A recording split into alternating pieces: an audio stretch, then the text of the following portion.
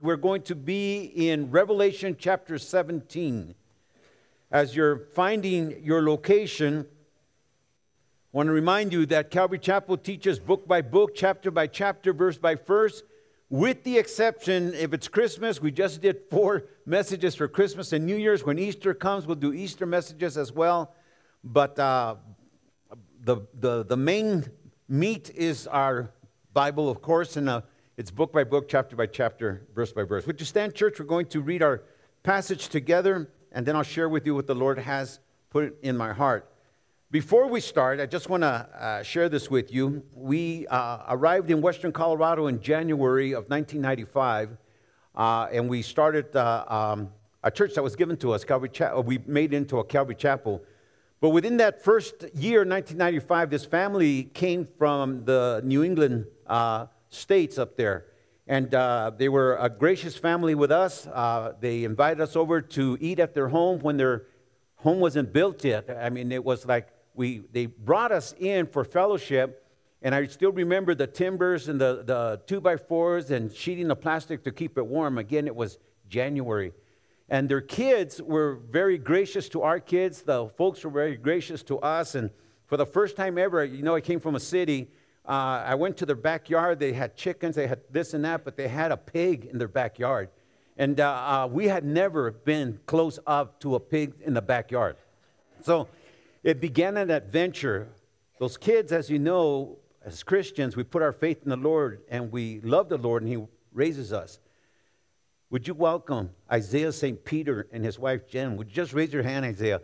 These guys are that family that brought us in, and we just felt loved and welcome, and that's what the family of God does. And so it cheers my heart to see God taking care of our kids.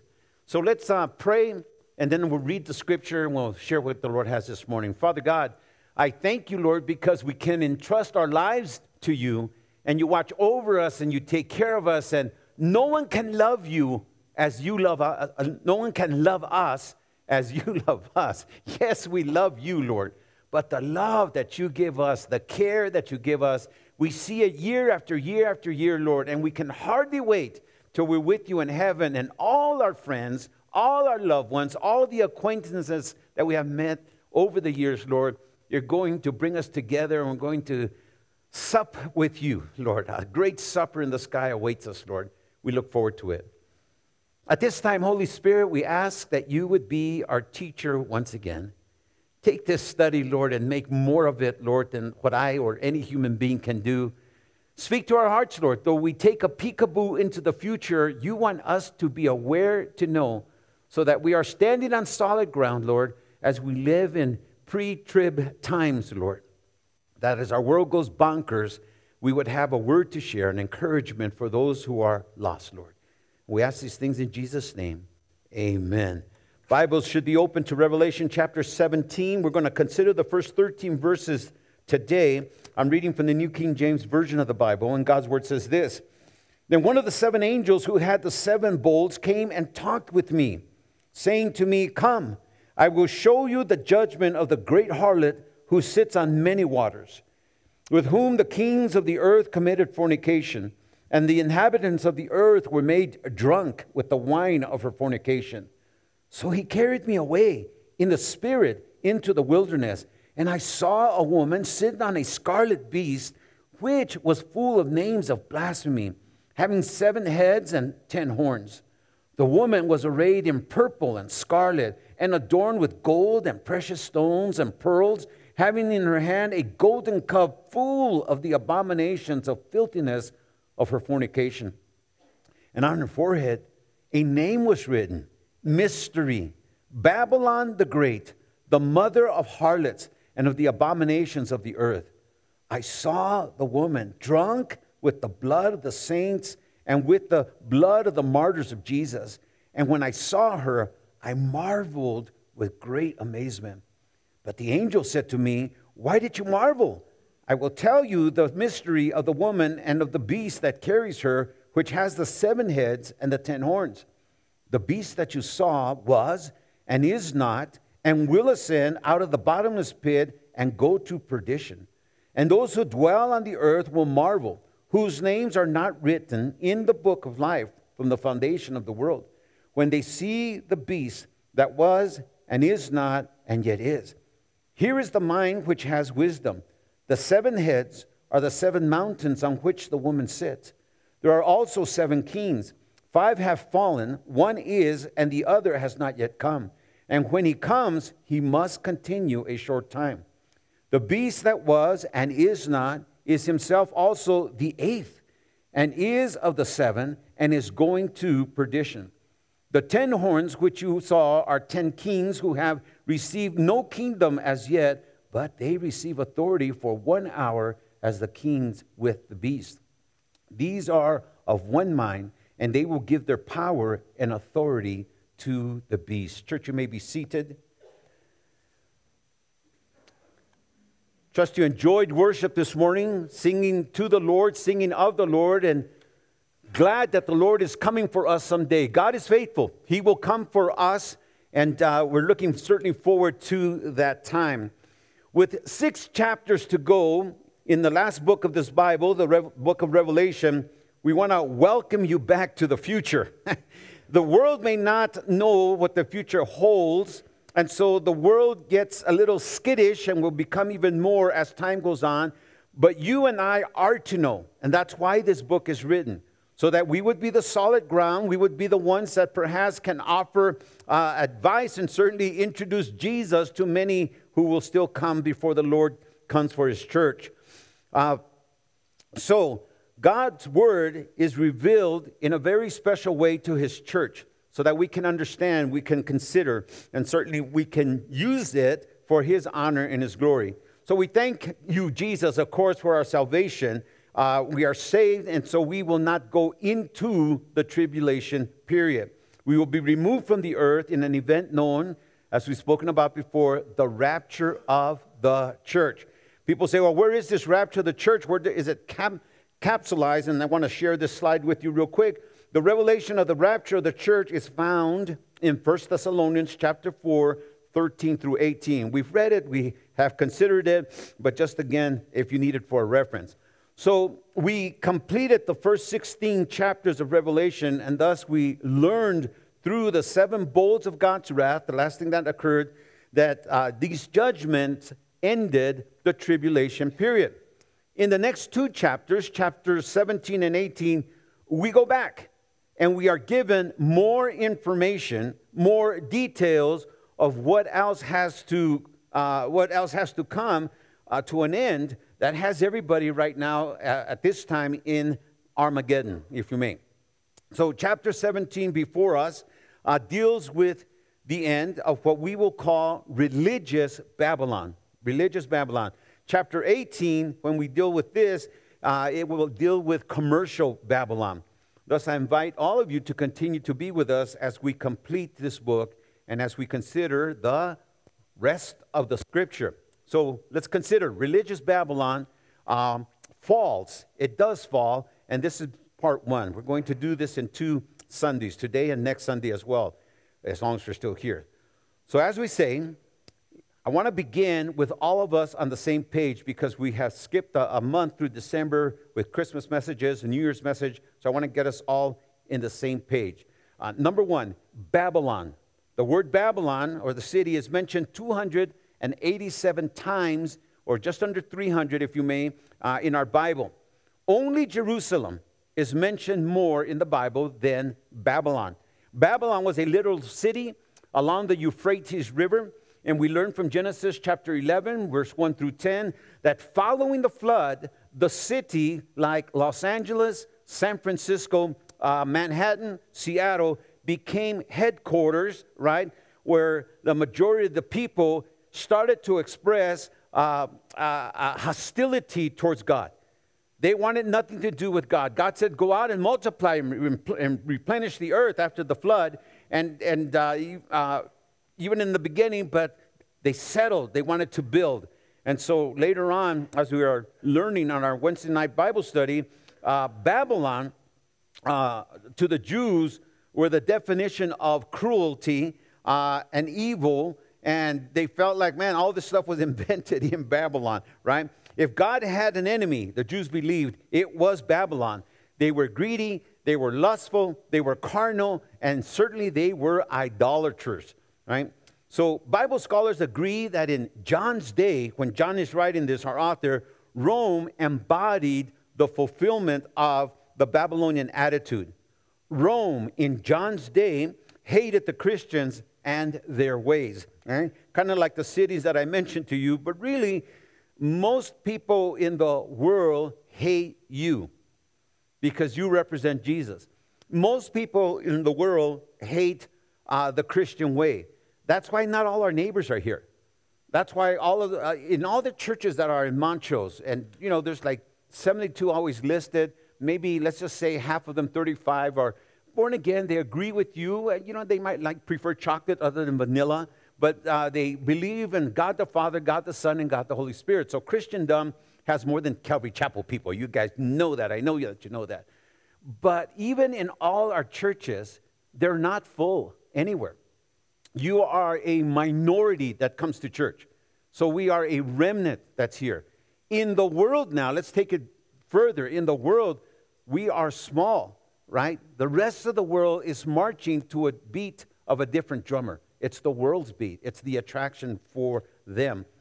So again, we say that most of the people in the world, they have an attitude towards God, and that's why they don't worship. Now, in John's day, Rome typified Babylon. For us today, the world system is well on its way to be worse than the Babylonians' way. And tomorrow, after the rapture of the church, Antichrist, Babylon, in both its religious and commercial aspects, will have influence over our world as no empire has ever in history. It will be over the entire world. All right, so now we're on the same page, right? Religious Babylon is our subject. Consider your Bible. Look, so you read, so you follow along, so that when you're out of here, you trust the Holy Spirit. Someone's going to ask you, what did you learn about church today? Where were you at? You're going to say, we were in Revelation chapter 17. What did you guys talk about it? Open your Bible, trust the Holy Spirit, that he will bring things to remembrance. That's part of his job with us. He's our helper, and he'll bring things to remember. You'll be able to speak of it through your personality, with your family, with the people of your influence, and you might be able to win someone for the Lord. All right. So then look at verse 1. So then one of the seven angels who had the seven bowls came and talked with me, saying to me, come, I will show you the judgment of the great harlot who sits on many waters, with whom the kings of the earth committed fornication, and the inhabitants of the earth were made drunk with the wine of her fornications. So I want you to just, what pops out of here, number one, is kings of the earth. Those are the ones in charge. They are like the president of the United States, the prince of Saudi Arabia, the kings of Russia and Ukraine, everyone, right? Those are the kings of the earth. They're telling you about the elitists of the earth. And then the inhabitants of the earth, that's the rest of us. That's the kings are the somebodies, and the rest of the people are the nobodies, if you may. So you have two classes of people going on, and you hear what the angel is saying, right? Let's make some observations here. First, from number one, verse 1. What the angel has said to John should assure us, and certainly will assure the people at this time who are reading this, and that is this: her judgment is assured here in the beginning of the conversation. So we said, one of the angels said, one of the seven angels who had the seven bowls came and talked with me, saying to me, come and I will show you the judgment. So showing the judgment tells you that these things are going to be judged. They're not going to go on forever. You and I should know that. Things come to an end, right? But the world, when you're in a mess forever. If you're in a crisis, you think, how am I going to get out of this crisis, right? But those that know the Word of God, we see that things are temporal on this earth, and we move on. I loved our men's study, our men's breakfast yesterday, because it reminded us that we should not be a people that are anxious for things. And let me bring it to you in a nutshell. Jesus said, I must go, and I go to prepare a place for...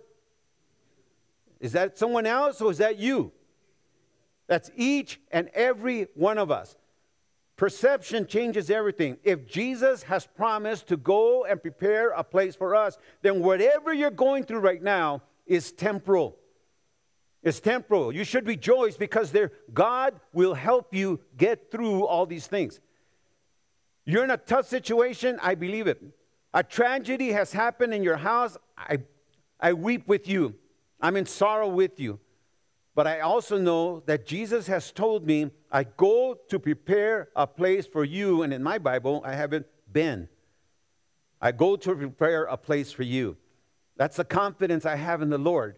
And I pray it's your confidence as well. No matter what you're going through, Jesus already has your house ready, your place ready. You're going through the earth. You're going to have much tribulation in this earth, but your finish line is in heaven. So it changes perspective, how we deal with things right now. Wrecked the car. Oh, honey, the wife comes home. I just wrecked the car. Husband said, it's all right, babe. I was looking for a reason to buy me a new truck, or whatever. Well, however it works out in your house, right? But that's really what I want you to be thinking. So from verse 1, the angel has said to John, he assures him, he assures us, and that is that her judgment is assured here in the beginning of the conversation. Church, we are to learn from here that there should never be doubt in our mind regarding the fate, the ultimate failure of Babylon as a world religion, as a world system as well, right? Second observation from verse 1. Religious Babylon is called the great harlot. The great harlot. As a religious system, Babylon came into being long before Christianity. You need to know that in history. But in satanic imitation, it anticipated the coming of a true Messiah for them, right? According to religious history and legend, the Babylonian religion was founded by the wife of Nimrod. Her name was Semiramis, right? And Nimrod, for those of you who know your Bible, he's the great-grandson of Noah. So these things are recorded. She was the high priestess of idol worship, and she gave birth to a son who she claimed was conceived miraculously. That's why Satan, the great copycat, Satan, the guy that who said, hey, from her seed in Genesis chapter 3 will come one that you will bruise his heel, but he'll bruise your head, right? So all these things come up. Satan, the great copycat, tries to put things in order to derail the things of the Lord, right? So she claimed he was conceived miraculously. The name of that son, right, that she had was named Tammuz, Tammuz. And he was considered a savior. Now, many ancient artifacts remain with the familiar motif of the mother Semiramis, right, holding the savior infant Tammuz, which predate Christianity. Of course it does, right? It was also said that Tammuz was killed by a wild beast and then miraculously brought back to life.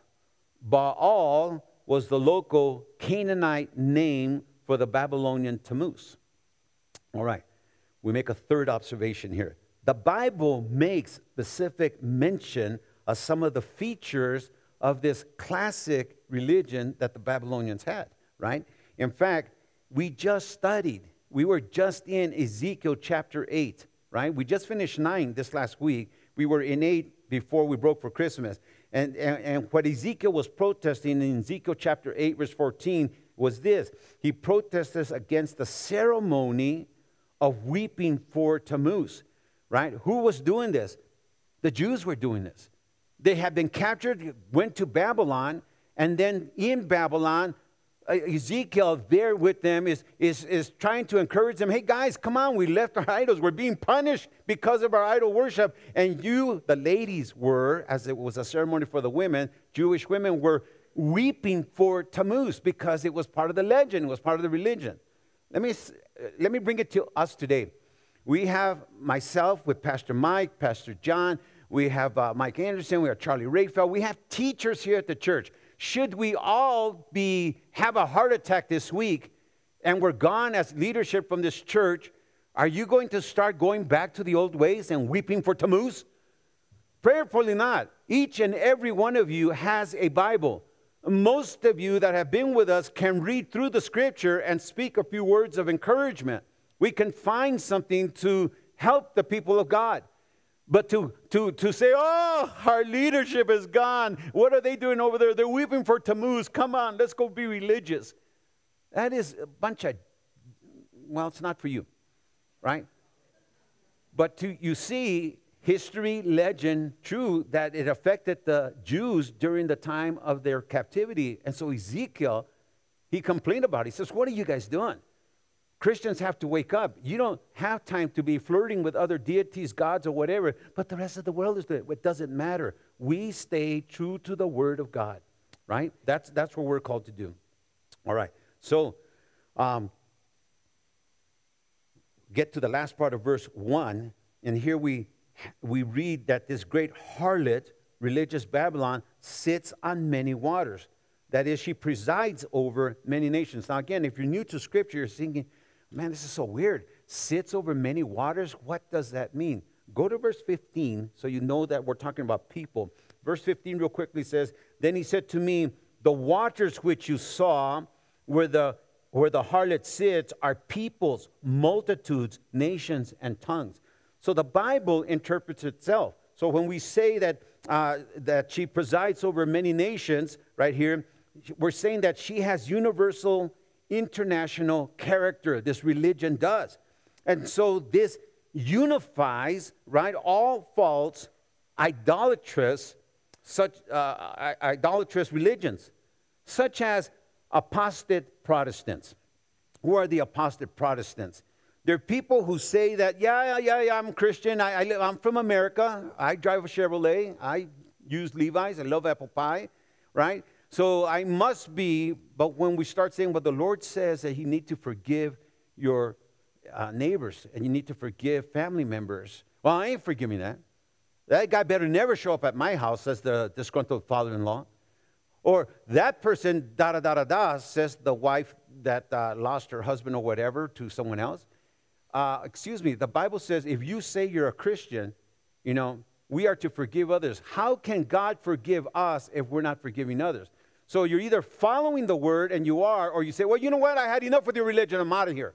And that's what happens. And that's what I mean by apostate Protestants. They draw near, but then when they get to the nitty-gritty that we must love, as Christ loved us, and we're not ready to love someone else, you keep your religion. I'm out of here, right? There's apostate Catholics, right? Apostate Catholics, the Catholic, as you know, the word means universal, but those that all of a sudden, the word says that you shall have no other gods before you, and yet they're worshiping and praising some of their icons, some of their statues, some of those things like that. I know that in the Catholic, what do you call it, catechism, there's a section there that Mary was also resurrected. And it's found because it says it is believed that the apostles went to her graveside or something like that, and they didn't find her in her casket, so she was resurrected. A lot of our Catholics that have gone to the side believe that Mary can save you. She is a co-redeemer. And so they, like the apostate Protestants, when you take them to the Word of God, they say, no, I never heard, whatever. Or they say, yeah, maybe if everybody's doing it, I guess that's right. But you can't be. That's why it's the narrow road, guys. You're either in the Word and you believe the Word and you follow the Word, or you'll fall for everything else. So when we're talking about a woman, like this, a church that takes everybody in, it's a bad thing. It's a harlot, right? It's not only the apostate Protestant, apostate Catholics, but it's a smorgasbord of other religions in the world that did not believe in Jesus, but went every separate way. So, church, the woman noted here as the great harlot is a picture of, so it's a picture. You're seeing it as the best John could do, but it's a picture of false religions that will dominate the world during the tribulation period. Years ago, many thought and identified this great harlot as the Roman Catholic Church. However, false religion is not limited to one church. It can't be one church. False religions are many churches. It's not just one. It's everyone that was left behind when the rapture comes. They form a conglomerate. It's a big smorgasbord, and it comes together under government now that's going to happen at that time. So the false prophet and the Antichrist, they have a huge following because of religion. And since they would not become the, quote, bride of Christ, they became the harlot with their way, not God's way, right? Their way will be what unifies them. Well, those guys were a little bit too tight on that. I think we could compromise and do it this way. Well, those guys said you had to do this and that, but we don't have to do that. Let's all agree. And yeah, well, here comes this guy from over there, and he has his ways. Well, are his ways bad? No, he hugs a tree or he does this and that. Well, I'll bring the tree huggers to, or whatever. You know, people that worship the creation instead of the creator. Let's just get us all together under one religion. Isn't that going to be sweet and neat? We'll all be together, right? So the Bible calls it, that's a harlot. You know, that whole system is someone that has brought all these things in, has nothing to do with the Lord. But it sounds kind of spiritual, and people love their spiritual things. That's why some of them have rocks, and they have this and that. You go to Sedona, Arizona, man, I mean, these guys, any shop you go into, it's a little weird. And you don't think it's a little weird, then God bless you. It is big-time weirdness, right? I mean, to be adoring a rock, something has happened to man, and that is that he doesn't want God. He doesn't want to submit to the Word of God, so we go off and drift, and that's not a good thing. All right. We go from verse 2, and our observation from verse 2 is that the kings of the earth committed fornication. Again, those are the somebodies. Jesus, in his message to the church of Thyatira in chapter 2 of Revelation, chapter 22, verse 22, he warned the church to repent of her sexual immorality, or else he would cast her in a sick bed, right? And those who commit adultery with her into the great tribulation, unless they repented of their deeds. God's always given us a chance. He gives us truth so that we can respond. So this would happen unless you repent of your deeds. Well, here you go. They did not repent, and the rapture came, and they were left behind. Church, if you don't serve Jesus, you will serve anything else. Anything and everything else. You're either serving the Lord or you're serving everything else. Our world today, just today, wants all religions to come together where everything but the Bible is tolerated. They don't want to hear that Jesus is the only way.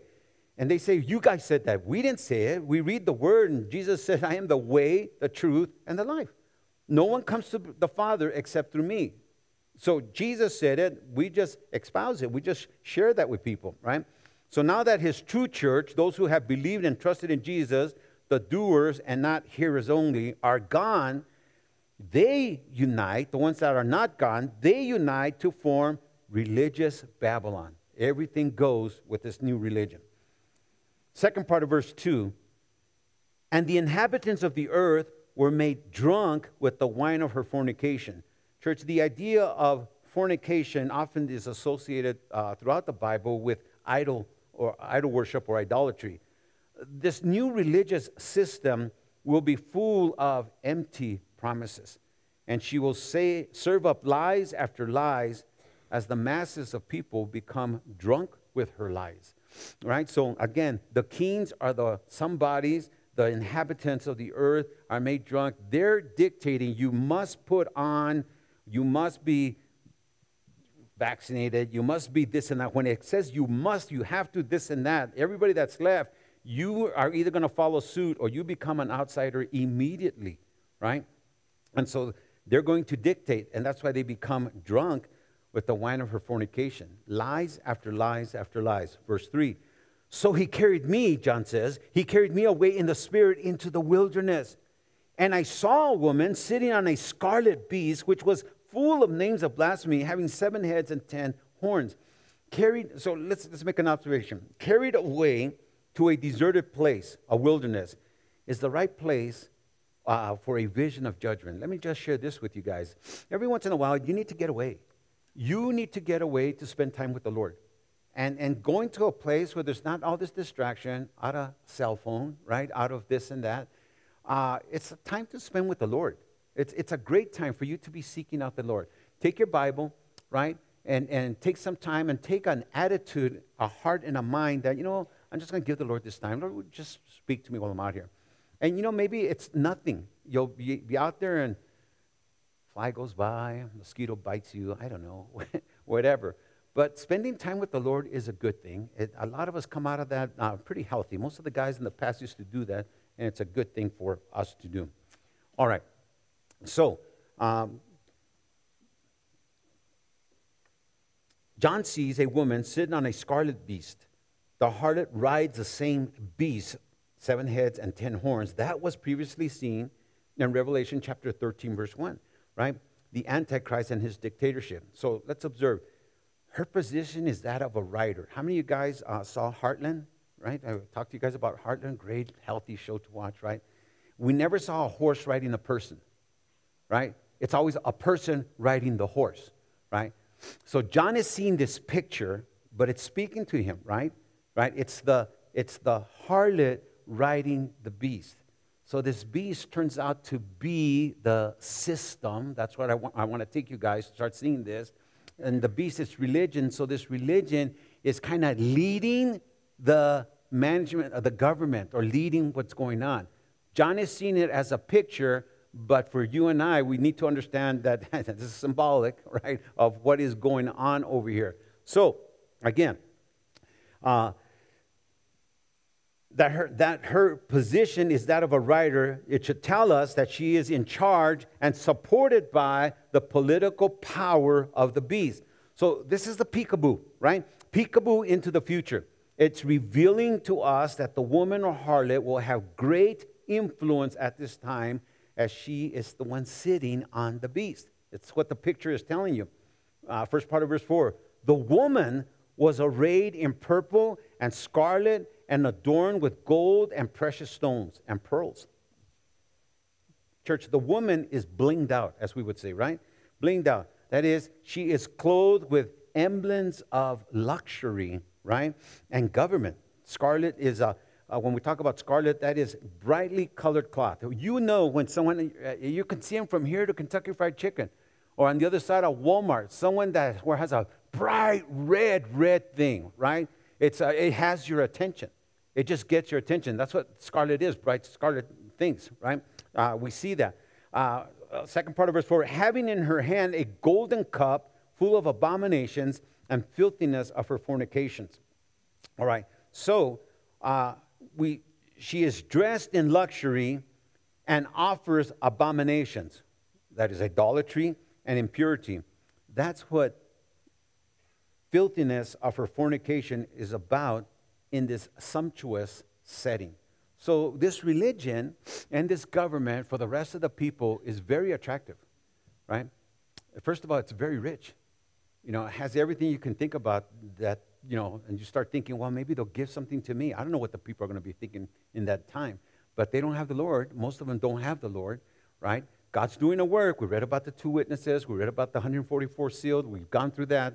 But still the masses are being controlled by this thing that are going on, right? Purple and scarlet.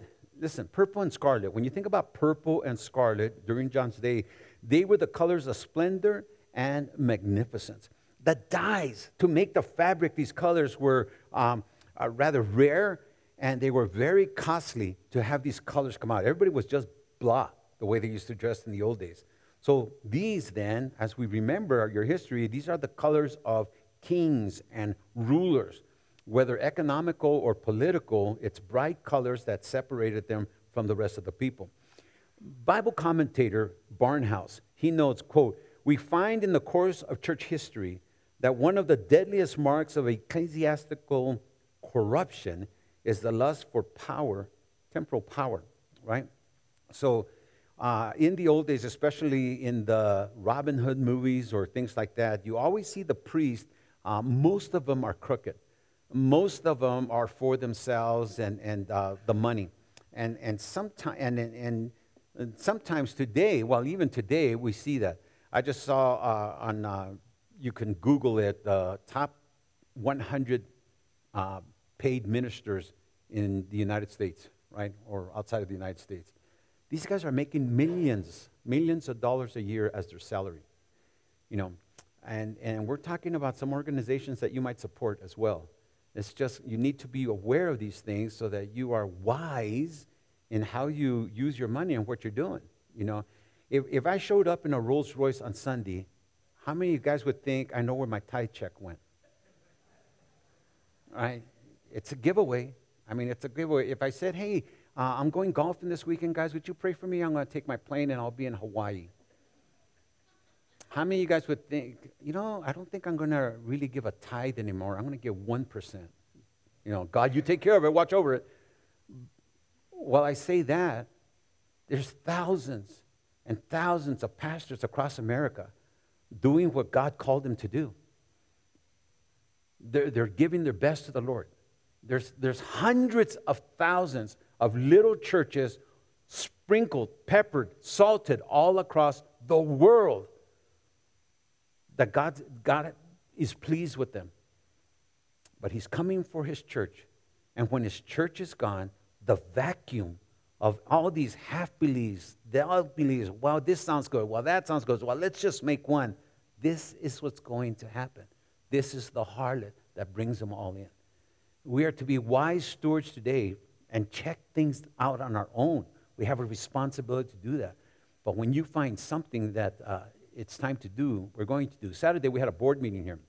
And one of the things that came up is, let's revisit, and most of you guys see the missions that we support, mission endeavors that we support right here on the wall in the kitchen. We have a little bio on each one and what they're doing. But there's wisdom when our board says it's time to revisit, because some of these we've been supporting for a long time.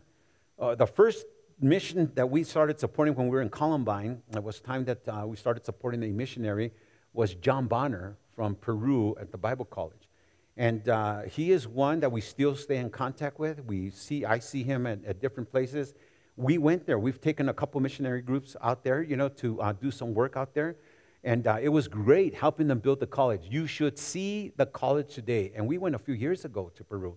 But it is beautiful, a beautiful setting for kids to come from South American countries mainly, but certainly from abroad, to come and spend a year or 2 years with the Lord in my Bible college. But some of them might not be. And so it's our job to visit that. From our board yesterday, we are going to come up, Pastor Mike is in charge of this, going to come up with a day that we can have a meeting here. It's going to be like a business meeting. It'll be our first ever, you know. But we felt that it's important for you to know, you know, what, you know, where the money is, if there's money. You can obviously see there's money, you know. We're not sitting outside. Thank you, Lord, the heaters are on. Some of us even take off our jackets because they're on so much. But the point is, it's a business meeting for everyone to ask your questions and whatnot. We think that's healthy for a church to be transparent. So Pastor Mike is going to lead that endeavor. I'll be golfing in Hawaii. No, just kidding. Just kidding. Just kidding. All right. So all this indicates what we've been talking about, that one, she dominates or is very influential at that time, the church that's going to come about at that time. Secondly, this religion system has unlimited wealth. And if you remember when we were in the book of Daniel, we did Daniel before Revelation so we could have them together. Daniel chapter 11, verse 38 stated that the willful king, which was Antichrist, would reward in this way through wealth and things like that. So church, here we have again a reference to a cup, a golden cup full of abomination. This means that it's full means that this religious system has not repented, has no intention of repenting, right? Instead, she has defiled herself with all the false religions of the world. Thus, her cup is full. And we get to verse 5. And on her forehead, a name was written, Mystery, then there's a comma, Babylon the Great, comma, the mother of harlots, plural, and of the abominations of the earth. So let's break this down. Let's break this down so you understand this, right? And let's begin with this harlot who on her forehead was the name. Mystery. A mystery in Scripture, in our Scripture, is a previous hidden truth that was going to come about, right? But it was a mystery. now is divinely revealed. There's at least 11 mysteries in the Scripture. Let me share one of them to you. The true church, all who follow and are obedient to Jesus today, is not revealed in the Old Testament. The Jews never knew that there was a church coming made of non-Jews. It's in the Scripture. There's hints all over the place, but they never knew this. And how do we know this? Ephesians chapter 3, verse 1 through 9. Here's something else. The false or Antichrist church was not revealed unto here, where our eyewitness John writes chapter 17. Because most people think, well, it's a church, so it must be religious. It must be something good. Absolutely not. Not all churches are good churches. It doesn't matter. And the Scripture reveals it right here, right? And once again, just in case you came late and you didn't hear me say this, the true church, God's true church, those who have trusted Jesus as their Lord and Savior, trusting Him that He's coming, they're taken up to heaven in the rapture, right? The pretenders are the ones who are left behind, and they go into the tribulation period. The religious system continues, the world's does, and who knows, maybe they're even going to come and use this building to gather, but we don't care. We're not going to be here. We're going to be gone to heaven. And that's the great thing for us, right? But this new mystery, the anti-Christian church, it comes into being and it hangs out for a while. Secondly, note this, that God calls it Babylon the Great. As I mentioned in the beginning, Babylon is mentioned about 287 times in the Bible. In fact, if the Bible wasn't called the Bible, it would probably be called the Tale of Two Cities, right? Babylon and Jerusalem. Jerusalem is the city of God, and Babylon is called the world, what the world has, right? A little more on the physical city of Babylon. God had said to the people that she should go out and populate the earth. But here in Babylon, the people said to one another, quote, "Come, let us build ourselves a city and a tower whose top is in the heavens. Let us make a name for ourselves, lest we be scattered abroad over the face of the earth." Genesis 11:4. God did want us to be scattered on the earth, not like just twiddling our thumbs out there. He wanted us to occupy the earth, to be fruitful in the earth, to manage its resources, to get out there. And still, the thought of the cities are, stop building new cities. And some of us are saying, yeah, where are they going to get the water, right? Listen, water comes from God, does it not? If we were obedient, God would find a way to get the water. If we were real people of faith, from North Delta to Whitewater, we would build a city in between and trust the Lord for the water. And you would say, nah, that's pretty smart, Ben. Because the water's coming off the mesa, underground water coming through, and you would succeed. Of course he would. But not because of that, but because we trust the Lord. They made Los Angeles, and it's a desert, without water in L.A. Oh, my goodness, what a problem. But they take our water. It's good to be an ex-Angelino, I'll tell you. Anyway, here we go, right? So, man built his tower, and the city of Babylon was built around it. Man consulted the stars, not God, for they would rather ask the zodiac for instruction, direction, than to ask God. And you know the rest of the scripture. That tower was never finished. It was afterward called the Tower of Babel, right? For God confused the language of the people. So as I said, Babylon became the fountainhead, or as we here in the Western Slope call it, the headwaters of false religion, right? The second church, and this is for you, the second, the minute, the hour that one ventures off the narrow path of the Word of God, right? A path that God has shown us through His Bible, through the Word, that person joins the wide road that leads to destruction, right? You don't get off the path of Jesus. Well, we got something else, brother. We think, no, thank you. Well, you got to consider, Jesus can't be the only way. Yes, He is. You can't get off this path. You get off that path, you venture into Babylonian churches, if you may. It's a second death, eternal separation from God. It is the way of religious Babylon. Therefore, she is called, verse 5, the mother of harlots and of the abominations of the earth. So Thirdly, note that she is called the mother of harlots with an S, plural, more than one. And you see, when mankind has done away with the established way, the first way shown to our first parents, Adam and Eve, then doing away opens the door for everything and every way which seems right unto a man, right? Before one knows it, one realizes it, they are deep in the abominations of the earth. And what would those be? How about murder? How about stealing? How about this and that, right? The abominations of the earth. Everything that's wrong, everything that goes against what God has said. First part of verse 6. I saw the woman drunk with the blood of saints and with the blood of the martyrs of Jesus.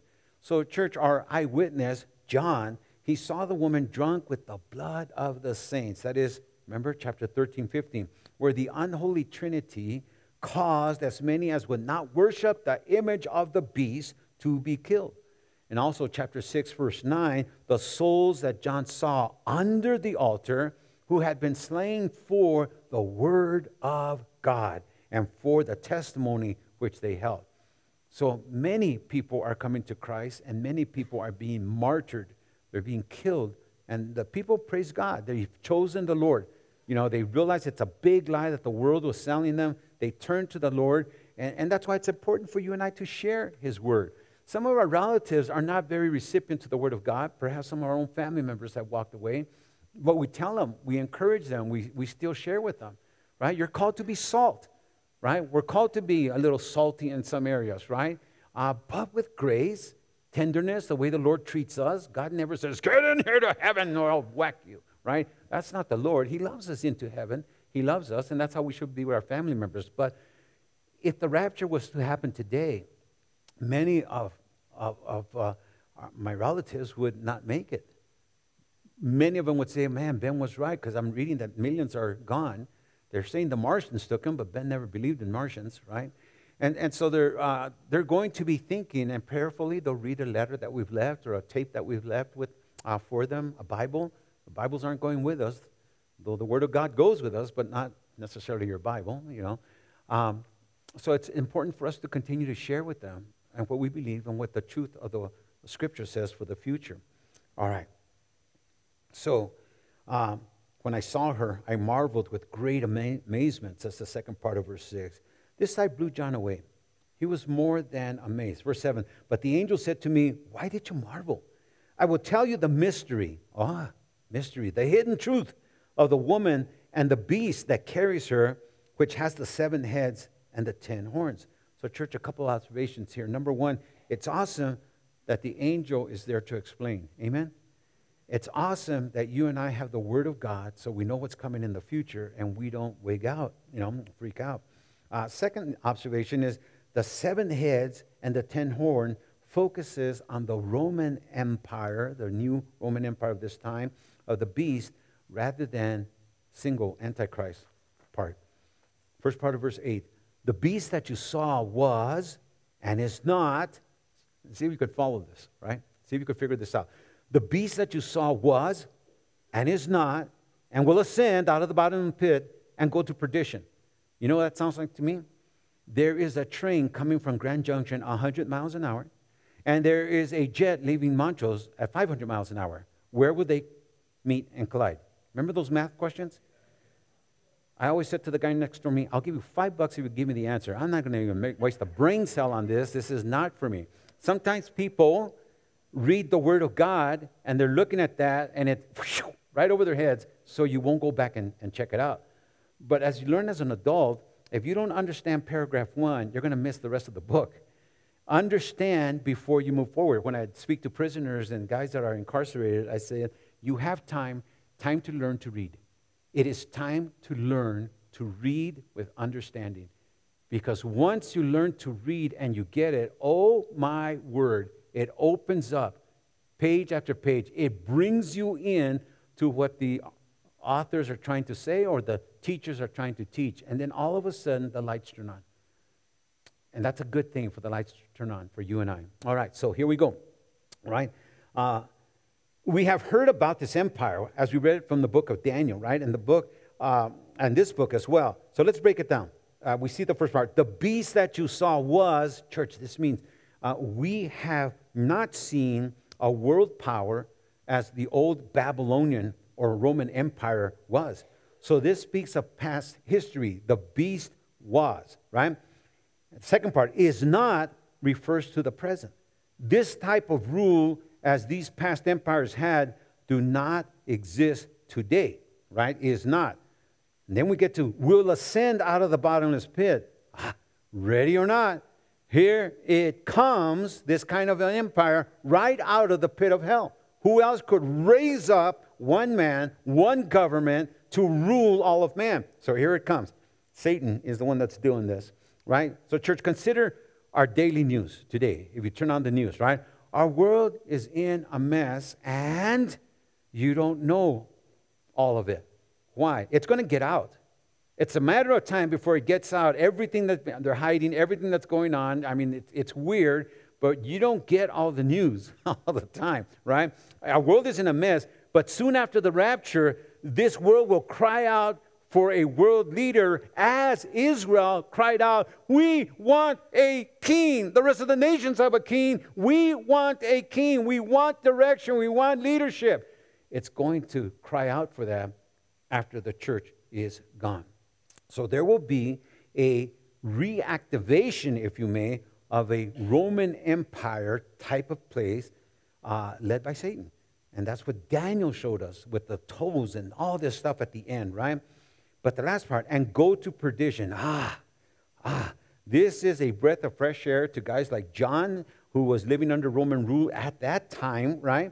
And he penned this book and was abandoned to the island of Patmos as punishment by the then very much alive Roman Empire, right? No wonder he marveled with such amazement. From verse 6, he must have thought, especially seeing the future, that this past type of government would be no more. Just like you and I used to think, and we find it difficult to believe that our world can never go cashless. You remember that in the 70s? Our world will never go cashless. We will never give up this or that. I mean, there's no ever room for one leader. Are you kidding me? Right? But now, things are changing. So here the angel says that this type of government will go to perdition. Again, we get it. We understand it won't last forever, right? This means, or then this speaks of its destruction by, of course, Jesus Christ. The good news for John, and it's good news for the rest of the Christians at that time. Second part of verse 8, and those who dwell on the earth will marvel, whose names are not written in the book of life from the foundation of the world, when they see the beast that was and is not, and yet is, or shall be present.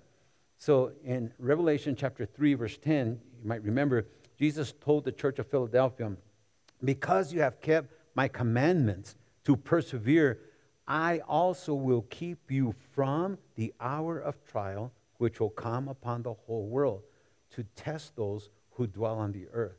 So Jesus keeping us, keeping his church from that hour, this hour, is a good news for us. What he told Noah is, preach that I'm going to destroy the world, the earth, and have them come into the ark. Of course, we know that only Noah and his 3 boys and their wives, Noah and Mrs. Noah, they were saved. God had always shares with us before destruction comes. That's how he is, a good God. So the true church is gone, but those who are left behind will marvel at the reappearance of a Roman-type empire that is well and it's alive at that time. Because even Americans today cannot believe one will. The elitists of our world who get together and make the plans for the rest of the world, one of them knows that they want to be the charge. I don't care what table you sit on in the world, right? It's always to get to the top. When I worked at McDonald's, first as the guy mopping, I wanted to be inside behind that counter, and then I got to be the fry man. And when I was the fry man, I wanted to be the guy that flips the burgers.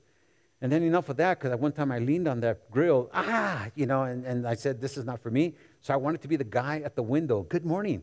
Have you considered our large fries today? I was that guy with the little hat and stuff like that. So man always is looking for the top, and so will be, and they get this one guy, right? So those who dwell on the earth will marvel. So the true church is gone, but those who are left behind will marvel that the appearance of this government type is there as the old one. And you will remember when in Revelation chapter 13, verse 3, John, our eyewitness, he wrote this, quote, "And I saw one of his heads as if it had been mortally wounded, and his deadly wound was healed. And the world marveled and followed the beast." I remind you, church, that, again, we're focusing on the Roman Empire more than just the beast here, the new revived Roman Empire that was being in play at that time. So observe that those marveling are those whose names are not written in the book of life from the foundation of the world. God knows who's going to say yes, who's going to say no. The Lord gave them a chance. He visited them just as he gave Pharaoh a chance. But wicked men have a way of hardening their hearts. They always do. Verse 9, "Here is the mind which has wisdom." Oh my goodness, it's 10 o'clock. I did not know that. Therefore, you can come back to hear the rest of the scripture. Sarah, would you come out wherever you are?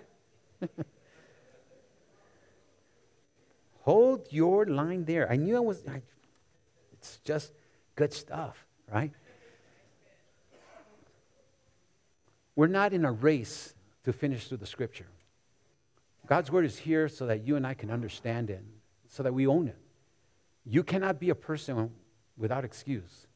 And then if you're here visiting and you have not given your life to the Lord Jesus Christ, this is a time to do so. You don't want to be one that goes into the tribulation period. We want to go with the rapture of the church. Let's bow our heads and pray. Father God, we want to thank you for your word once again. Lord, I'd like to stay till 3 o'clock, but we must be sensible in our time right now, Lord, and therefore we can come back, and we look forward to coming back. We ask, Lord, if you have not come and taken us by now, that you would meet with us here next week, and Holy Spirit, that you would continue our teaching through the book of Revelation. If there's anyone here, Lord, we pray that has not given you their life, that they would do so today. So church, while heads are bowed, Christians, you're praying and just looking around, is there anyone here that has not accepted the Lord Jesus Christ? If not, would you just raise your hand? I want to pray for you. I want to lead you in a word of in a prayer, asking the Lord Jesus to come into your heart. Anyone at all? And so, Father, we thank you, and we ask that you be with us this week as we think and contemplate and anticipate that, yes, very truthfully, you can come for us at any time, Lord. Help us to be ready. Help us to be ready to share with others. In Jesus' name we pray. Amen.